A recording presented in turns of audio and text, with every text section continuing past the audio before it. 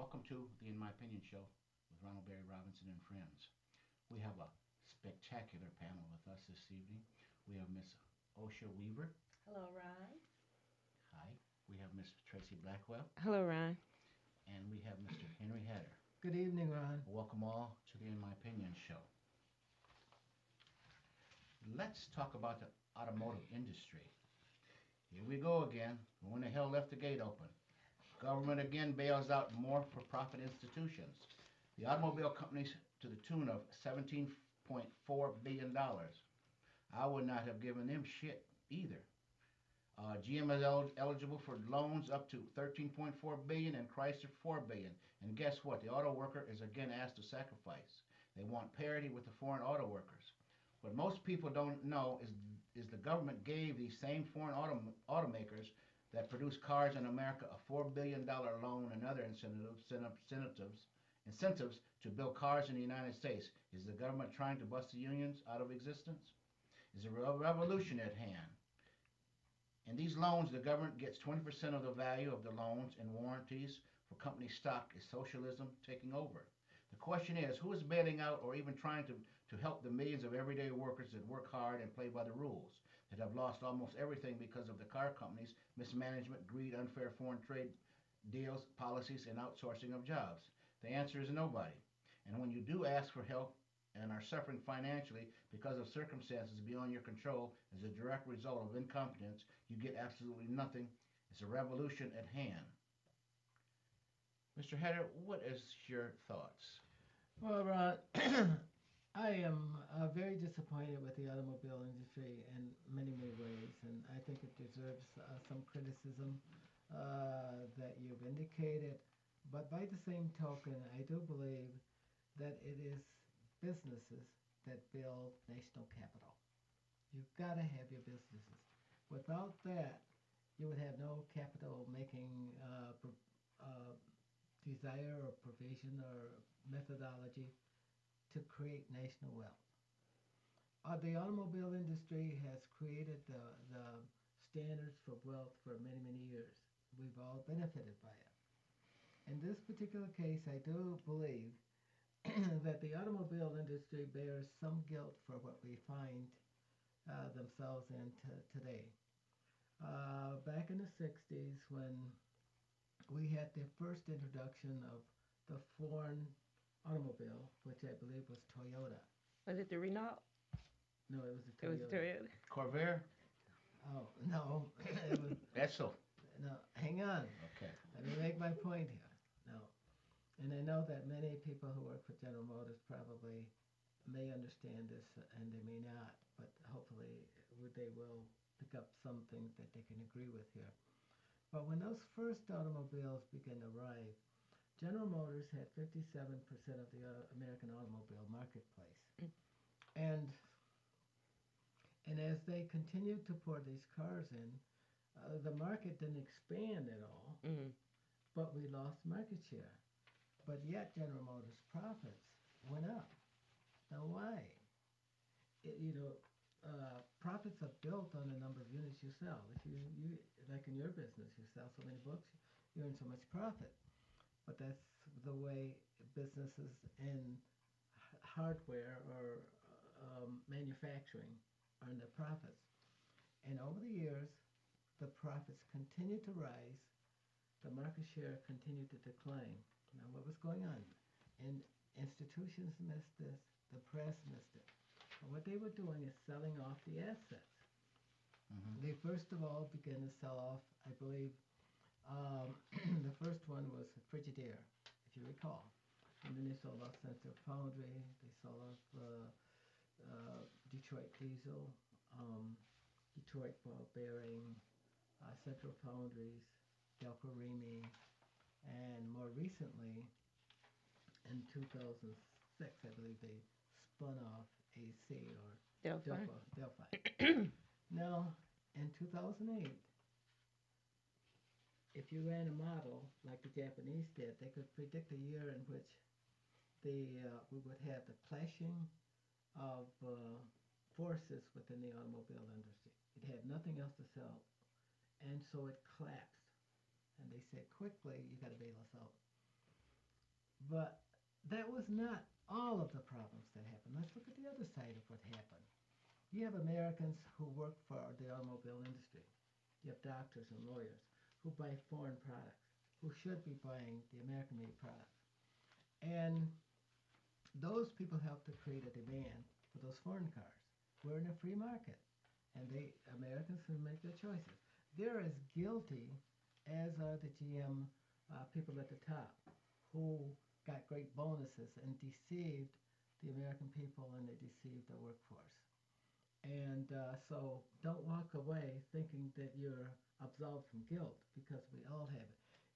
If you go anywhere outside of Michigan and you move around the country, you will find out that you don't see GM cars or Fords or Chrysler. You see only foreign cars.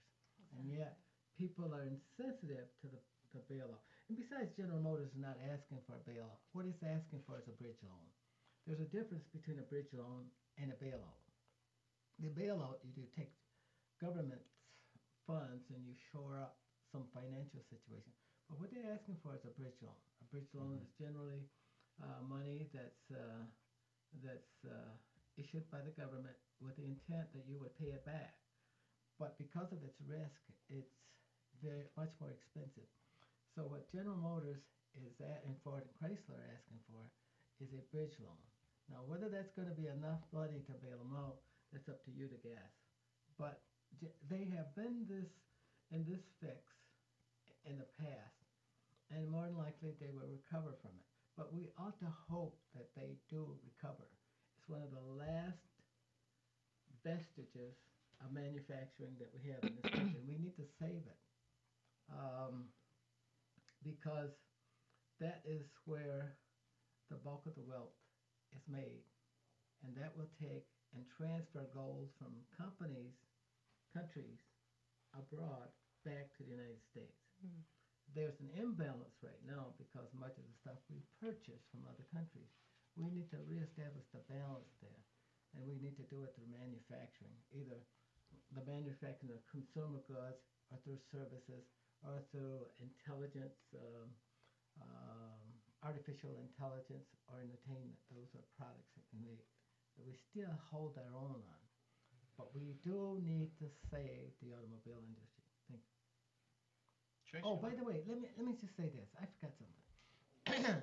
Let's look at all the bailouts that we've had in the past and find out what happened. You know, back in the 70s, we had Penn Central went bust.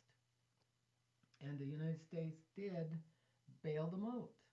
Um, well, it was a bridge loan. And they paid that loan back with a dividend. And then there were other places like Lockheed Aircraft.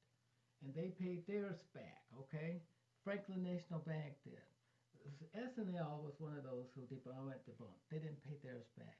Chrysler paid its loans back. So in the airline industry, they didn't pay it all back, and they went bankrupt, of course. You know that. Mm-hmm. But there are many people who say, well, General Motors will fail because they all failed. But that's not true. The history well shows that they are capable of paying this back if they are positioned well. And I don't know whether we have enough money to quite do that. We may have to go back again to the coffers and ask for it. Mm-hmm. Tracy, what is your thoughts? Yeah, I do believe that they're going to need significantly more than they received in the first payment. My question is similar to the financial bailout loans that we provided to the financial institutions. Um, if your business model is flawed, um, we as regular business owners don't get any. We can't go to the government and ask for a loan while we try and figure out our flawed business model. Um, and I wonder if General Motors is going to be able to really look at itself, scrutinize itself and what it's doing, and be able to build its product up. Look at the way that it's going to be able to employ the new generation of employees, and then look at its administrative level, designers, the CEOs, the financial people who either make decisions to make profits or sell off assets, and decide how it can be a profitable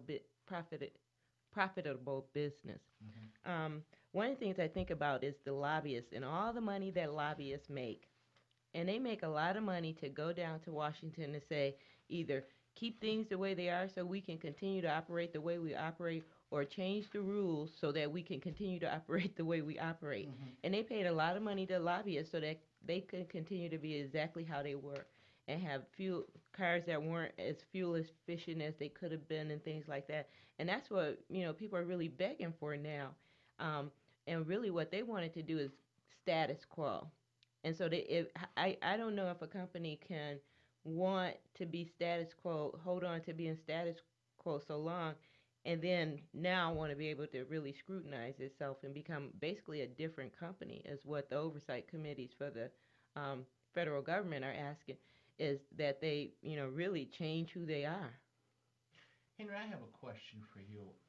As an engineer, what went wrong with the automobile industry, especially as it relates to fuel efficiency? They knew that there's only so much natural resource in terms of oil. You know,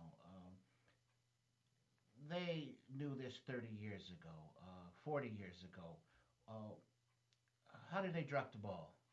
Well, they dropped it by choice, Ron. Back in 2001, as you know, I had written a letter to the editor indicating that Congress needed to pass corporate average fuel economy standards, which would move the standards from 27.5 miles to gallon to 33.5 miles a gallon. The argument was from General Motors and not only General, from the automobile industry and the unions, that if we were to retool at this time, it would cost the corporation billions of dollars, both in design and in lost wages, and so on and so forth. So they were able to get Congress to waive the passing of the corporate average fuel economy standards. More lobbyists, I suppose. Well, not just lobbyists, but the press also took the position that they needed to waive these. So what we have left now are rudiments of an industry that has been left behind. Mhm. It left itself behind. Right, it did. But I said in that same letter to the editor, if if gasoline rose to $2 a gallon, it would virtually kill the American automobile industry. Mm. Should I say more? Mhm. Well, You that's can go back and read that's that what letter to the happened. editor. Exactly what happened when it went to $4. People stopped buying big cars. The Mhm. thing I think about though, I'm just shocked and amazed. I started looking at the sale prices for cars lately, and I'm an average car buyer. But when I see $55,000 for a Cadillac truck, when you talked about why were they making profits and they were losing market share, I thought you were going to say because they started charging more for the cars. But when I think about somebody spending $56,000 on a Cadillac truck compared to back in 1988, remember when they were encouraging us to spend $13,000 on a Cadillac Cimarron? That looked Mhm. like a Cavalier or so. Do you remember those Yeah, Cimarrons? I do. So, the thought is that this is, to me, is again them. It's like warmed over garbage. It's the same old stuff, Mhm. and they are marketing what they have and telling us that this is what you really want, this is what you should have, and this is what's going to make you look cool and successful. And we're going, okay, we don't see anything else. This must be it. This must. So we buy that stuff when in fact people are looking for other alternatives. The other thing I heard, and I wonder if you know anything about this, Henry, is the the hybrid car, the Toyota hybrid, General Motors vote? what's the name of the Toyota hybrid? I'm trying to think of it. Well, anyway, they're about to close it. The Prius, Prius? Prism? No, Oh. No, I know what you Prius. mean, but yeah, They're about to Okay. close that down because they're not making any money with that. And the understanding is these hybrid cars are so much more expensive, supposedly because you're going to save money in the back end with the fuel mileage. So we really do have to figure that out. But I have to admit, I am looking forward to the vault and when that comes out and what that's going to look like and how that's going to perform.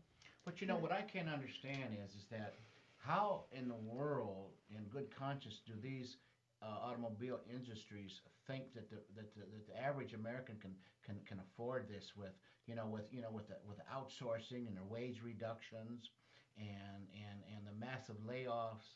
Because Uh, they have encouraged people, and I've heard people say that how like Henry says, if I'm supposed to support my country, how is it that I can go out and buy a used car? I need to buy a new car in order for people to have jobs.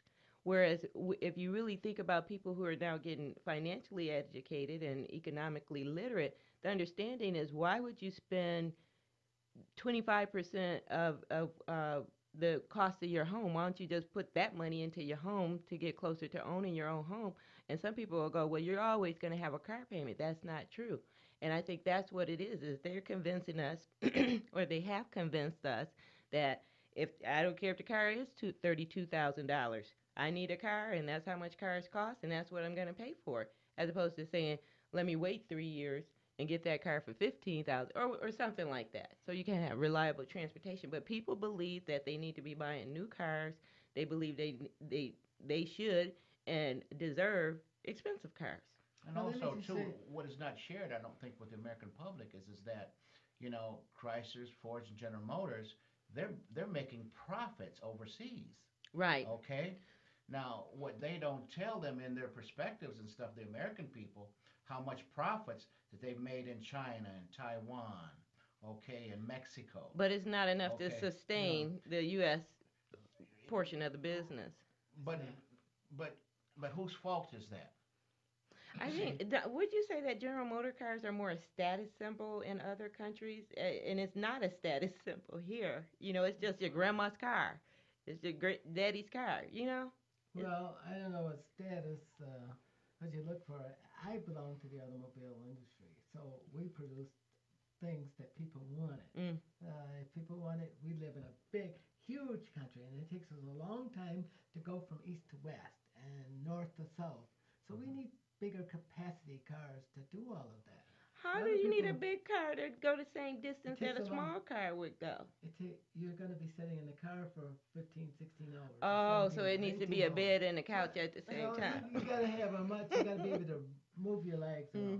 Yeah. Americans are bigger people. They Mhm. need bigger cars. So that's my 2 cents worth for there. But I want to say something about your anticipation for small hybrid cars and electric car.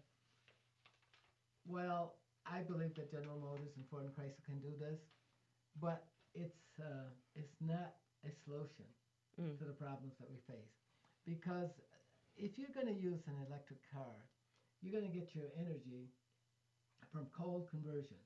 You're going to, and they're in making the coal conversion from that type of energy, chemical energy to electrical energy, there is a 25% loss just in the conversion. Mhm. Mhm. So you're going to be using fossil fuels anyway, because somebody has to generate the electricity. Unless, of course, you go to atomic energy, and no, we're not there yet. So I don't see this electric car that you have so much hope in, like the Volt. And I know that it would be good for runabouts in the cities, but you wouldn't want to trust it in going from here to Detroit because you run out of power. so are you saying that Well, these it's supposed to go 35 miles to a gallon. No, but Not 35, but 35 or to 45 miles to a charge, gallon. Yeah. to Yeah. charge, right? Uh-huh. You better make That'll get sure. me to Detroit. Okay, so are you but look at it. Okay. We're talking. We're not talking apples and apples. We're Mhm. talking apples and Mm. oranges. And there's a real huge energy conversion and a loss there that will not sustain our economy. And we're Mhm. talking about the automobile industry duping the American public again. Well, I'm not so sure. It's duping. Americans want so many things. They want environmental restraint. They want to reduce the carbon emission. They want to reduce nitrogen oxide and sulfur dioxide and all of those things that cause us problems with the environment. They want to have all of it at once. And in doing that, you're going to have to sacrifice something. Mhm. What would you suggest if you could to make this workable? Okay, in terms of fuel efficiency. If you were, you know, if you were in charge and you have complete control. Oh, well, first of all, I would encourage people to use the mass transit system and carry more people at a time from point A to point B. Then I would encourage people to drive only when they have to reduce our dependency on foreign oil. Because even if we grow uh, billions of acres of corn and converted that to gasoline, gasohol, if you will, or ethanol, which Hmm. propels the car, you would have an energy conversion. Now, fossil fuel has 18,000 BTUs per pound of gasoline. Mhm. Diesel fuel has 22,000 pounds. But yet, I mean 22,000 BTUs per pound. And now when you take alcohol, like ethanol, it has 13,000 BTUs per pound. Mhm. So you see the conversion.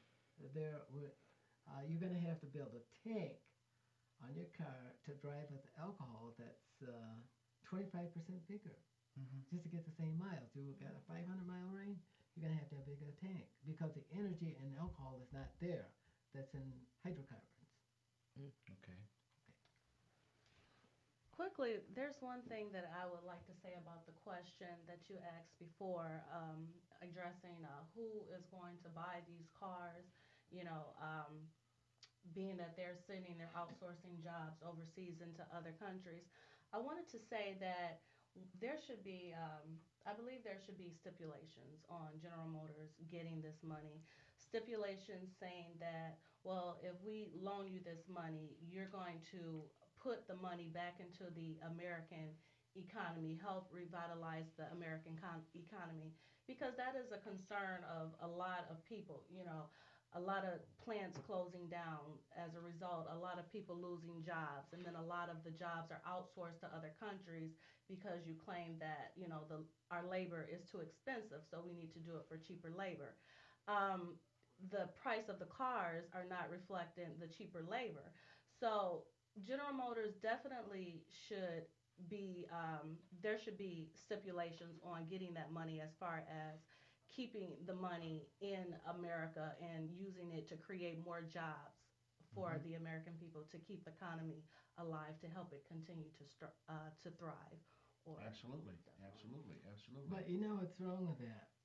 A great thought. And many people think about that all the time. Many people in the union, many people who are on a salary think about only looking at the American scene. But we can't do that. It's We have, American money. we have to, but it's the market. You have to support the market that supports your product. the American the American marketplace does not support necessarily the American product. All Well, you let have to him do go is get his money from the foreigners then. Well, all you have to do is go into Walmart and find how many pieces, consumer goods you find built in this country. Right. Uh, Zero. well, well, close to zero. But now, how many Americans actually buy American automobiles? Is it 1 out of 10? Is it 2 out of 10? But it's no more than that. But has it always So been now that why? way? No, it wasn't always that. Americans back in the 50s and the 60s and the 70s, they built 85% of the consumer goods for the Mhm. world. Mhm. But we've lost that. We lost it through a lot of means. It's a complex formula that explains how we lost manufacturing in And this country. manufacturing is supposed to be one of the biggest, best businesses with, profit margin. Yes. That's why a lot of people in manufacturing do so well. But because of, I think, sending, reduction in scale and sending things overseas, we've lost the benefit of that. Because if you have a manufacturing plant, you're hiring much more than people who are on the line. You have your administrators as well as your CEOs and things like that. So that's how people can how we can build a middle class in America. But when we lost that, that's what we lost as well. At this time, though, we must introduce our wonderful co-host, Miss excuse me, Tracy Atkinson Blackwell. Right. All right, owner of Page's Bookstore in Flint. Tell our viewing audience about your bookstore. Well, thank you, Ron. Page's Bookstore is located in beautiful, wonderful downtown Flint. The whole reason for opening it was so that we could have our own bookstore right here in the city of Flint, in the heart of town. And what we would like to accomplish there is just to create a community space, help build literacy, help people have a love for downtown and being a part of its revitalization. We have books there. We kind of specialize in religious books, African American titles, fiction. Our book clubs do very well.